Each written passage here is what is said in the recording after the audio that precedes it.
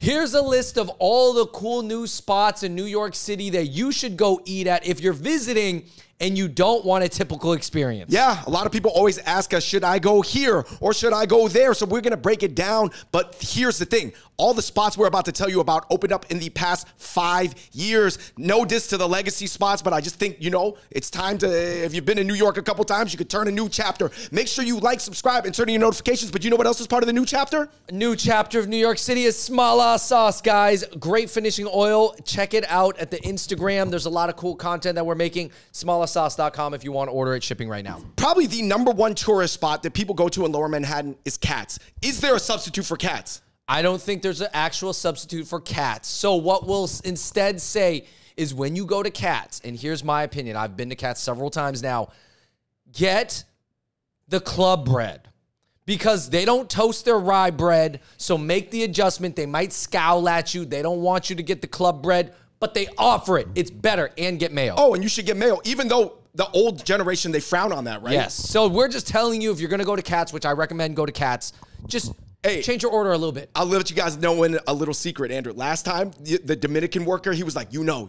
He doesn't want to recommend it, but he was like, you know what you're doing, Papi. Yeah. You know what you're doing. There's mayo and club bread. But with their meats, Cats' meats are great. Moving on, Andrew, instead of waiting in line at the world-famous Dominic Ansel's that invented the cronut, where else should they go? Because I'll tell you this, Dominic Ansel's, Andrew, they had an amazing run, but there might be a lot of new bakeries that people are overlooking. There's some really cool bakeries. Libre Bakery, delicious, amazing croissant. You got Lady Wong for the Malaysian desserts, the Chinese Malaysian pastries and stuff. Lisi, which is an incredibly hard to get Korean ran, like what is it, like museum bakery? Like they just sell, they sell out every day. I've never seen Yappies, Asian Yappies, almost kick down a door like it was a Jordan release, except for Lisi Bakery. This one's crazy. That'll be hard to get. Patisserie Fouet over on 13th Street. La Durée for just straight imported French desserts and pastries. They're imported from France like that. And then, yeah, I mean, there's a whole bunch of donut shops.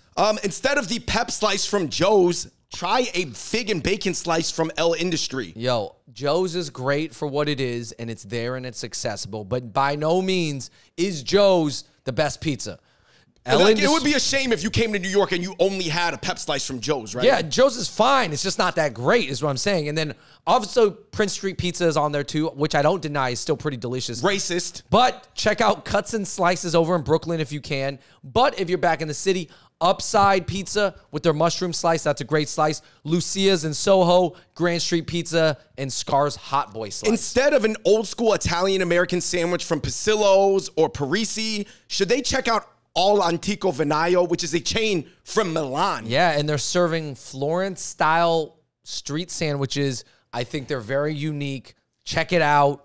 The bread is delicious. You do need to get extra add-ons, though. You need to get more meat because the Europeans, you know, they just don't put as much meat packed in there. You got to spend for the extras. Instead of getting expensive gourmet tacos that are $7 or $10 each at a place like Rosie's Mexicano, Andrew, they should go to Los Tacos #1. Oh my gosh, Los Tacos #1 is very good, even in my opinion, compared to the tacos I had in LA. Still very good. Right, you're saying even if it was in LA, it would rank high up there. Yeah, I think so. Taquero Ramirez over in Brooklyn does like CDMX, you know, Mexico City style tacos, pretty good, but you got to go to Brooklyn. Yo, I got a crazy deep cut one. Go to the Birria Landia truck and get consomme, but don't get the tacos, get the mulita.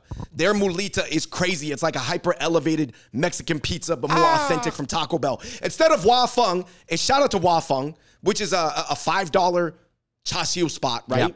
Where should they go? I would say you will find better meats at Yue Wong. Especially for duck. NB Wing Wong for duck. Hey Hey Roast Meats for the modern style of duck. And King's Kitchen. Now, I will say this, Wah Fung, the price is hard to beat.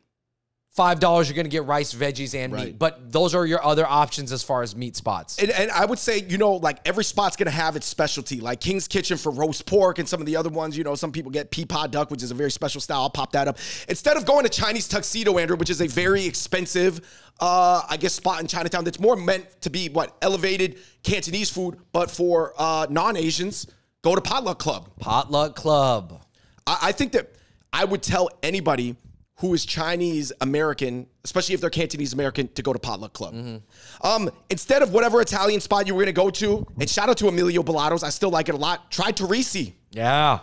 Dude, Teresi is amazing. And actually, like maybe 20% of their menu is a little bit Asian influence. I'm not telling you that's why you should go there, but literally, I just had the bread there before. Well, they have a hoisin duck on the menu, right? Yeah, but just their appetizers are delicious by themselves. So definitely check out Teresi over on Mulberry I Street. like Olio e Pio too. I mean, I believe it's from Italy. They do some carbonaras, but a little bit of American style in there to still make sure there's the appeal to the masses.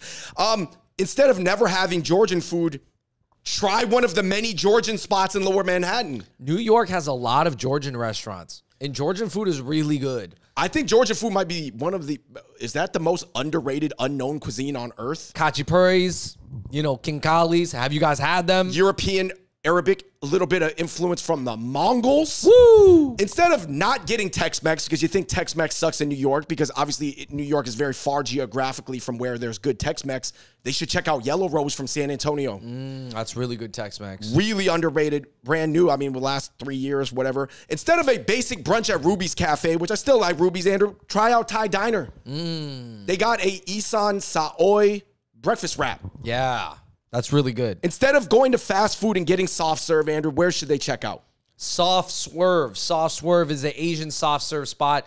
Still really, I think it has amazing ube, amazing matcha. I love their seasonal flavors. It's really good. Right, but the consistency still feels like McDonald's. Oh, yeah. Instead of trying out a 1990s Szechuan style spot, which is the style of Sichuan food that came, I believe in the 70s with Cecilia Chang. Her son opens up P.F. Chang's. Anyway, shout out to them for bringing regional Chinese cuisine. But it's not at the Szechuan point anymore, right? We're at the Sichuan point. Sichuan Mountain House, Mala Project. This is one of your favorites, Spicy Moon. Love Spicy Moon. What is Spicy Moon? It's a vegan Chinese spot. Very, very good, though. And I think there's so many spots that opened up in the past 5 years. Cafe China reopened, Chili, Blue Willow, that's more Hunan. Lunar is a brand new spot. I'm just saying that these spots, just go to those instead. Shout out to Han Dynasty from the 90s, but I'm done with Szechuan. I'm moving on to Sichuan. If you never had Chinese skewers before in your life, go to the Grand Street Skewer Cart. I mean, you just went recently. You said it got better? It got better. I don't know if it's because the fan that blows out the smoke got dirtier, so it's more valid. But I'm telling you, it just tastes very authentic. More authentic than even I remember from a few years ago. Instead of just getting regular pad Thai, Andrew, Thai food is popping right now. All the national SEO on the stats says Thai food is #1. But what do people need to try? Oh, man. So Thai food in New York is really good. You can get the pad Thai at Pranacon. You can go get the shrimp curry over at Soother. You can get the spicy larb at Samtum Dur and the sausage. Get the Isan sausage there as well. Pork neck at Dab Dab. And you can also, one of the hottest Thai restaurants, Bangkok Supper Club. Yes. Instead of going to an old school NYC diner, and shout out to them, man. They're still good. Still go to them. But I'm saying you could try out Golden Diner, which has some Asian influences, right? Golden they got Diner. a green tea matcha crumb cake. But they also do really good pancakes, too. You know what I mean? Yeah. Or waffles, I think. Instead of a regular old school steakhouse like Peter Luger's, you can go to, I guess, modern ethnic themed steakhouse. This is Carne Mare, which is an Italian themed one, or J-Spec, which is owned by a Japanese Miyazaki meat company. They own J-Spec. Miyazaki is above Kobe Wagyu. Yeah. Like that's another grade up. And how about this sleeper pick, Andrew? Ichibante late at night, the steak with the garlic chips. Hey, but maybe if you just want a whole new experience, I really recommend you guys check out an Argentinian steakhouse. There's a couple around Lower Manhattan. Argentinian steakhouses are very, very good. Yeah, they got Kung Pao duck wings, a Bowery meat company. That's kind of like a funky fusion dish. It just goes to show you, once you step out of the ones with the recipe book from 100 years ago, you get more inventive stuff. Shout out to the old spots, too. I'm not going against them. I'm just offering alternatives for people who have come many times, right? Instead of never getting corn in NYC or going to the gentrified elote spot like Tacombe, Andrew, get the elote with crumbled white queso, blanco queso, from Cafe Habana. Woo! That's delicious. Instead of going to Donut Plant, shout out to Donut Plant, Andrew, how about Cora, which is a Filipino bakehouse? They got ube cookies and things like that. Also, check out Supermoon Bakehouse. Check out the Donut Pub. They have a s'mores donut, really good. Peter Pan Donuts in Brooklyn, Wild Air Donuts over on Orchard Street. Those are also very delicious. Yo, these are very good donuts. That s'mores donut has like 600 calories. It's really good, though. Instead of going to a random pho spot, which is still good, we still do that, check out Saigon Social, D&D, Madame Vo, Mom. Mom has a pho ga service with the wide noodle, Hanoi style. Crazy. Instead of random NY Chinese hood food, Andrew, 4 chicken wings, pork fried rice, where should they check out? Still in the same price point, though. Spicy Village. That's a classic. Cheap eat and has a lot of flavor. And then, but if you want to go to Brooklyn and you want a kind of modern, spicy Chinese fried chicken experience, go to Pecking House. Pecking House over in Brooklyn. We're popping up right with the Tianjin chilies. Yeah. That's brand new, guys. Listen, guys, I'm telling you, it's a whole new chapter. Instead of halal, guys, go to Adele's. But Adele's got, what, a 2-hour wait? Hour and a half. I will say this. Sometimes random bodegas actually have better halal plates than you think. Instead of Shake Shack, which, Andrew, Shake Shack's debatable. It came from New York. It went global. Some people call it an elevated Wendy's. Some people think it's the best burger because it came from 11 Madison Park. Where should they check out? Hamburger America, opened up by a hamburger aficionado. Was it George Mott's? I forgot his name. Yeah, Al Cheval for their $45 burger. It's kind of worth it, but it's an interesting experience. 7th Street for the value, and they are a New York staple now. And then KO Burger over on Eldridge is really good. And then Gotham Social supposedly has amazing burgers. I haven't had it yet.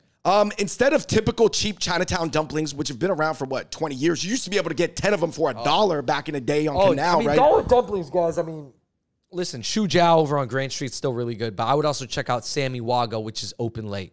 Oh, Andrew, the people who started Sammy Wago were Guotie experts from Taipei that moved to New York. So I just think it's a new thing. It's only like 2 years old. Wow. Instead of typical ramen, right, Ipuro, maybe Momofuku noodle bar, whatever, try the tsukumen at Tabe Tomo, but some people also prefer Okiburo. Yeah, I would say get the chicken ramen at Okiburo. The stamina ramen at Mr. Taka. Just any place that has stamina ramen is generally a pretty good indication that they're doing something more deep cut. Because not everybody does stamina broth. Oh. Instead of not getting chicken rice in New York because you think it's just a LA, Savoy, SF chicken and rice thing, go to Lo Yao Ki. Or Andrew, me chicken and rice in Greenwich Village. The Thai style is really good at meat, chicken, and rice. Super authentic for Manhattan goes. Of course, Queens is a whole nother world. This is all Manhattan stuff, guys. Instead of getting typical late-night Guaylo Chinese at a place like, what, Hop Key or Hop Lee, Andrew, where should they go? Uncle Lou's. Uncle Lou's is good, man. That's a new classic. Salt and pepper pork chocks, man. That's low wok-heel food. You know, like sort of like a 1960s Chinatown menu, but a little bit updated. So it's kind of like that nice middle spot where if you like hyper-modern stuff like August Gatherings, you like old-school stuff like Hopkey, Uncle Luch sort of triangulates it in the middle. Instead of not getting Xinjiang Uyghur food, Andrew, they should just go to Tengri. Tengri? Yeah. Or, was it Lang's Kitchen? No. Shang's Kitchen? Oh, okay. Zhang's Kitchen. Zhang's Kitchen. Kind of serves like a mixture. It is a halal Chinese restaurant. They're hui, yeah. Very delicious. Very, very delicious. Instead of not ever trying food from Guizhou, China, get the dry, spicy chicken noodle from Burt Bowl. Lots of flavor. Yo, literally, Burt Bowl might be one of the most underrated places in the entire land of Manhattan. Yeah. Instead of going to an old school gelato spot or one from Italy, I feel like those are good, but the flavors are limited. They're all like chocolate everything. Try Anita Gelato or El Laboratorio de Gelato. You love going to that one. I would say I really like Sunday's Best. It's actually a Korean-owned. You can get Asian-flavored gelato, and it's delicious. Right, you can get the Korean barley injomi on the gelato, right? It's worth, like, if you're in K-Town, you eating dinner, you might as well get Sunday's Best afterwards. Instead of not getting beef noodle soup because you didn't even know it was available, go to Whole Foods, very fresh noodles, and in this one's kind of slept on, Andrew, tangy noodles. Wow. Good. Instead of thinking that cheap, delicious empanadas are something that people only eat, you know, not in Manhattan, like maybe in Queens, like Corona, for sure they got them. They could check out certain empanada mamas locations, especially the one in East Village. For some reason, they make their empanadas extra good there, right. And they're always like 2 for $4. Right. Like, always got a BOGO deal. So it's like, man, for $4, you can't beat 2 of these. Instead of hitting a regular bar, Andrew, why don't they check out Ye's Apothecary, Jade and Clover, Chinato, all of these are Asian-themed bars. Nori. Those are cool bars, especially in the Lower East Side. All within the past 5 years. Andrew, instead of getting all-you-can-eat hot pot at 99 Favor, where do they need to check out? Lao Jia or Hometown Hot Pot, both very good options. And guess what? Dolar Shop after 9 p.m. has a $45 all-you-can-eat option. I've been with people to Dolar Shop. It's like $100 a person, depending on how much Wagyu you get. Instead of a half club, half restaurant spot like Hakkasan or Tao, Andrew, where should they go? You can go to the Tiger, which is going to give you a similar experience, but it's more Asian. Inspired, like more Southeast authentic, Asian. right? It's more Southeast Asian like flavors, yeah. Instead of not getting Jamaican food because you said you and your friends wanted to go to Crown Heights to go to a Jamaican neighborhood, I say Miss Lily's is still passable, man. Okay, and I also think Jamrock Jerk Chicken, which I don't know where the location is, but you can order it on Uber Eats. There's a Peppers. Oh, it's in Greenwich, yeah. There's Peppers versus Peppers. Yeah, there's a Peppers Jerk Chicken and a Peppers, and then there's Jamrock Jerk, so there's just a lot of jerk. There's a lot of I think that there's a lot of jerking over Last in New York. Lop is good too. Is it overpriced? Probably yes, but I think it's listen, sometimes you're not gonna spend the time to travel out into the zone. If you have time, just do the city version. Right. Anyway, long story short, Andrew, I just feel like New York, particularly Manhattan, over the past 5 years, 4 years, 3 years, has just gone over a gigantic, completed the arc. It's like in a new chapter of food. It is. And it's very exciting. I think that the classics like Cats and, the institutions are still going to be around. Still going to be around. Still good. I would still recommend people go there. But if you want a atypical experience, like let's say this is your second or third trip to New York City, and you're like, you know what? I did Cats and Joe's and all that stuff. I can dig a little deeper, but this list is perfect. Anyway, guys, let us know what you think of our list in the comment section below. Instead of here, go there. Of course, we're supporting everybody, but just trying to put you guys up on some game. Let us know your recommendations in the comment section below. I really think the food scene is in an exciting place, even as high as the rents are and how squeezed the margins are or whatever. Let us know what you think. Until next time, we're the Hot Pot Boys. We out. Peace.